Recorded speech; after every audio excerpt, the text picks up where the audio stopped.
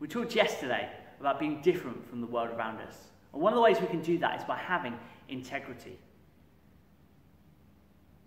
Integrity is the quality of being honest and having strong moral principles that we refuse to compromise on. And I think it's something that's lacking in today's society. I don't think that the qualities of honesty and truthfulness actually hold up very high with many people. I mean, how often do we feel let down by someone who says they're going to do something and then they don't do it? Or conversely, someone who says they won't do something and then they go ahead and do it anyway. How often do we feel hurt by someone who's lied to us, even if they had the good intentions about it? Jesus says in the Gospels, let your yes be yes and your no be no. And what he's saying there is to live out the words in which you speak. So if you say you're going to do something, to do it. If you say something is important to you, then act out what you say. I think when we put that kind of integrity into our lives, people learn to trust us. And as people trust us, they're more open to what we have to say about Jesus.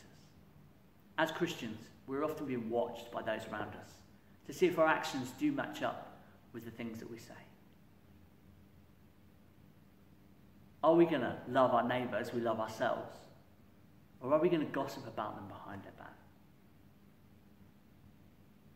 Are we going to be honest? Or are we going to lie through our teeth to get out of trouble?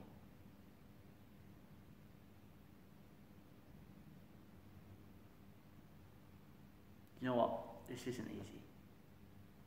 In some ways, we're always going to make mistakes in this. No matter how hard we try to have integrity, we're going to get it wrong sometimes. But as Christians, this just creates another opportunity. Another opportunity in how we deal with it. To take responsibility for those things that we've got wrong. To go and apologize when we've hurt someone. To make things better.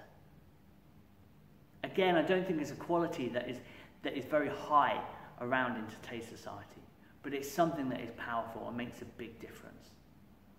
As Christians, we should be taking responsibility for our faults and the things we get wrong and trying to sort it out. So let's do our best to be people of integrity, to live out those words we say. But let's be encouraged that when we get things wrong, we can go and sort them out as well. And that is as good a witness of who Jesus is